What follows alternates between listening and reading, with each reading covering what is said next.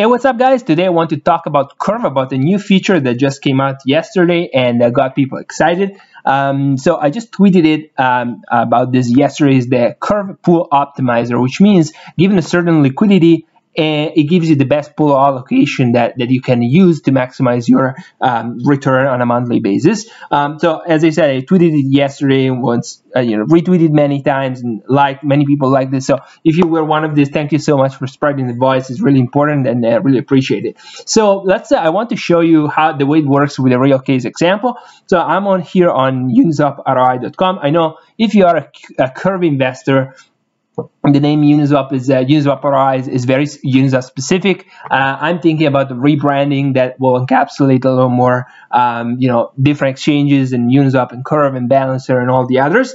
But you come here, and basically what you have to do, you can analyze your address. So you put your address here, click analyze, and you get a ROI tracking of all your liquidity position right now in Uniswap and Curve. Basically what you're going to do, if you click on your address, so for example right here, you get into a zoom in page where basically you see your positions on Uniswap and your position in Curve. So you may, if you're a Curve investor, you may have no position in Uniswap. So for example, this address has both of them, so some in Uniswap and some in Curve.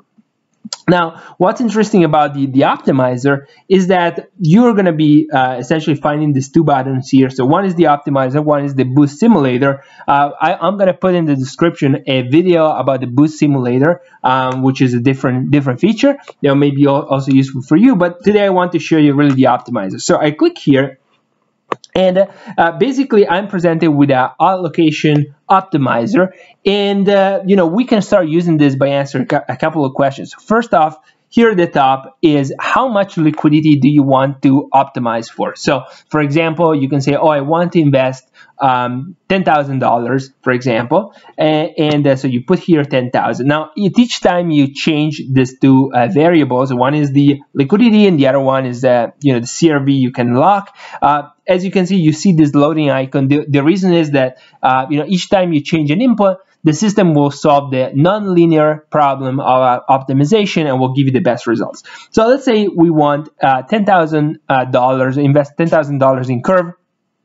And then let's say we now currently have in this address 380 VECRV. Now, VECRV are the voting escrow CRV. This you're probably familiar, but are CRV that you locked in the Curve locker for a certain period of time. And by nature of locking them, you get VECRV, which can boost your yield of the pools. And but let's say we still also want to add, let's say, 1,000 more VECRV. So we're happy to lock more CRV for a period of time. And then basically the last thing we have to choose is whether we want to invest this liquidity in a USD stablecoin pools, or whether a BTC stablecoin pool, or across all pools. Let's imagine we want the USDC stablecoin pools, and basically what we find here is the optimal allocation, which will maximize the essentially the monthly income from Curve.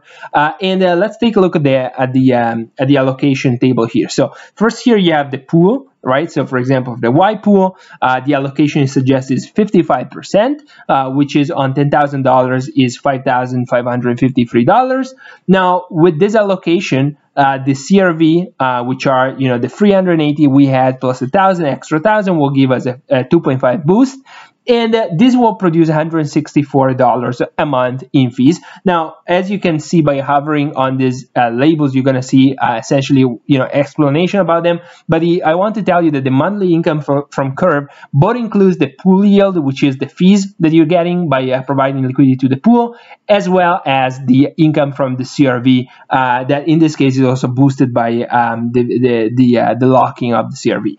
And here at the bottom of the table you see this. So the sum of the liquidity is $10,000, as we said at the beginning, and then the sum of the fees is $435 per month on a monthly basis. Now, what you still can do, you can do a couple of things. So first off, you can say, yes, but like, for example, I don't want to, some pools, so you can deactivate some pools, and the liquidity in them will kind of be redistributed across the others.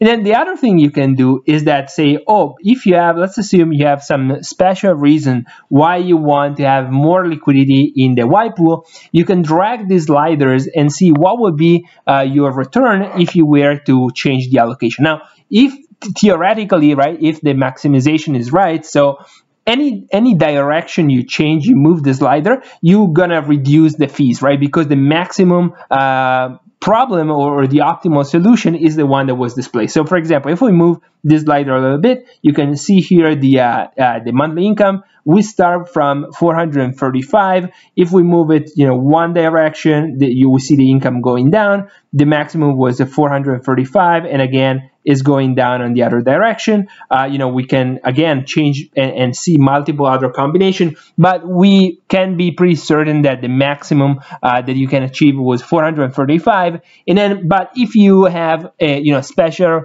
requirements or reasons why you want to invest in one pool instead of the other, you can from here change the allocation and see what would be your monthly return.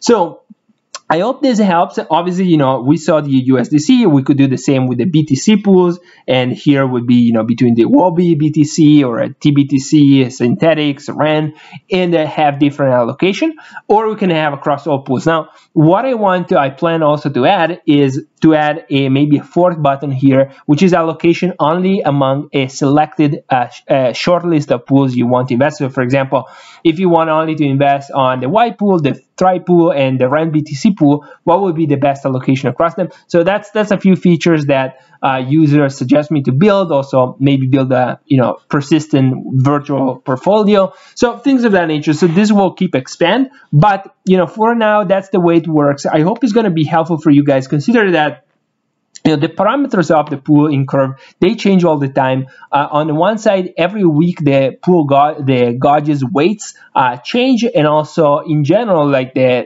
size of the pool change, the volume changes all the time, so on. So it may be a useful tool that you can use from time to time to really optimize your allocation. And also, I'm gonna make sure that right now these two features are a little buried in the tool. I'm gonna make sure I'll add them, and maybe you're gonna see them also more exposed here on the home page or somewhere.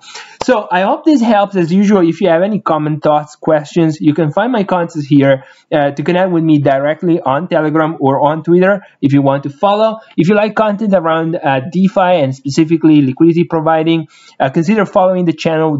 These are the topics we cover. And until next time, have a great week, guys, and talk soon. Have a good one. Ciao.